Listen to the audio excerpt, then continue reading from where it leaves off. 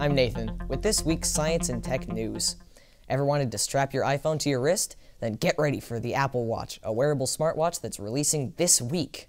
Ever since Apple co-founder Steve Jobs revolutionized music with the iPod in 2001, smartphones with the iPhone in 2007, and tablets with the iPad in 2010, the company has been on a roll.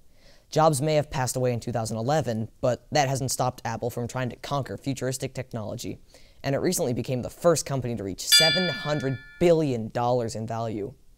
Now, with smartwatches and other wearable technology on the rise, the Apple Watch is looking to dominate the market.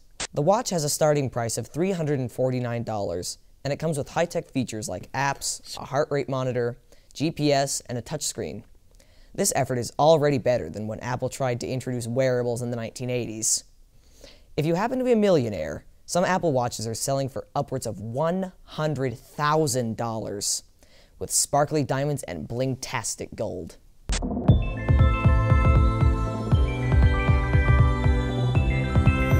It's the 45th anniversary of NASA's dangerous Apollo 13 mission, which blasted off on April 11, 1970 for a lunar landing before turning into a dramatic battle for survival.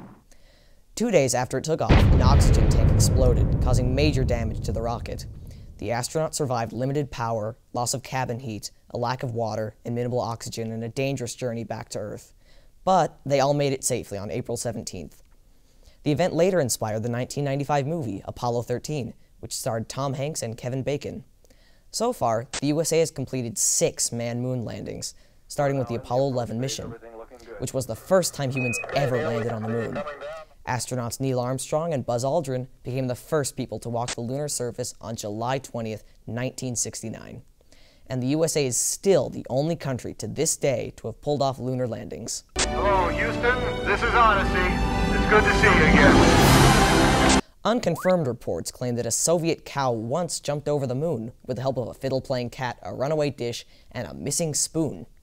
And conspiracy theorists claim this is the source of the nursery rhyme, "Hey diddle diddle." Is Little Miss Muffet also involved? Now, NASA is looking to explore the next frontier, Mars, where the Curiosity rover recently found evidence of liquid water. Since water is one of the main ingredients needed for life to evolve, this discovery just might be one step away from identifying Martian life.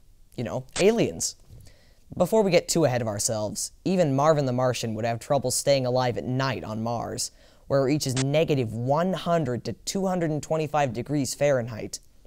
Still, the discovery that water can exist as a liquid near the Martian surface provides a possible explanation for mysterious dark streaks seen on crater walls.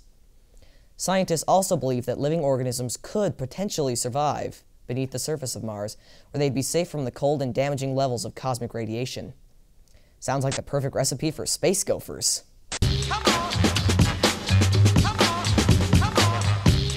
Scientists plan to unearth 65 million years of history by digging 5,000 feet beneath Mexico into the Chicxulub crater, which was left behind by the dino-killing asteroid.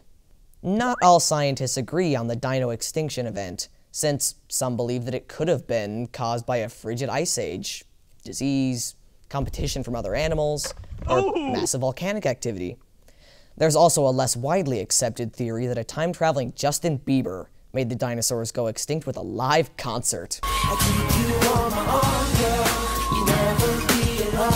the very least, most scientists agree that changes in the environment are to blame.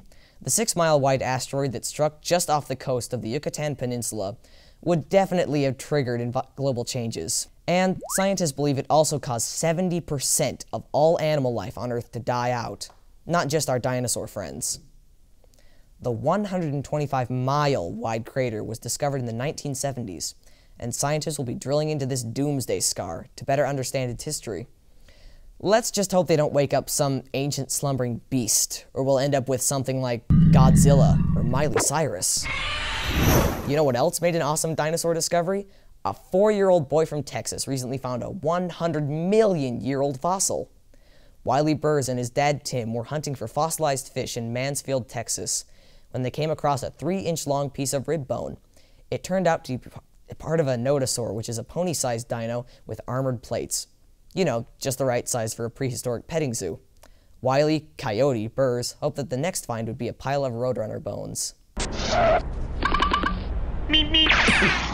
Meep, meep.